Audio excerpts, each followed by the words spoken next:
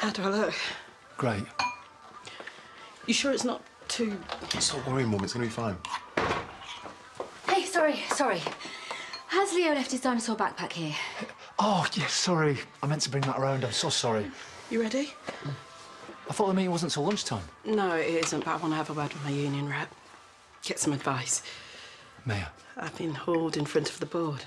Wait, you can't be held responsible for that. We better get a move on. Wish me luck.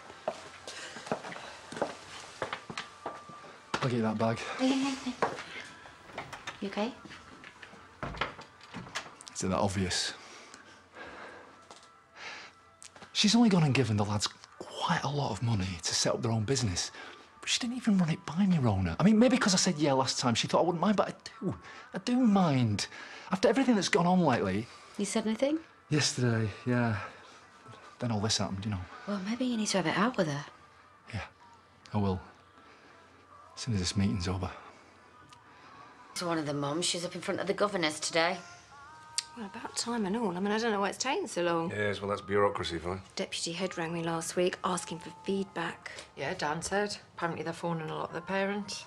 Well, they can't blame her for what Mayor did. Yes, they can. She's the head. It happened right under her nose.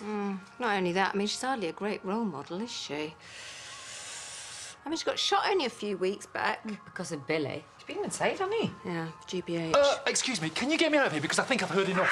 You need to stay put. You're going to ruin your hair. What, like you lot trying to ruin Jessie's reputation, you mean? Don't be silly. Of course we're not. No, we just forgot you were there, that's all. Look, I'm sure everything's going to be fine. Apologies for gossiping. Out of order. Just sit back. Relax.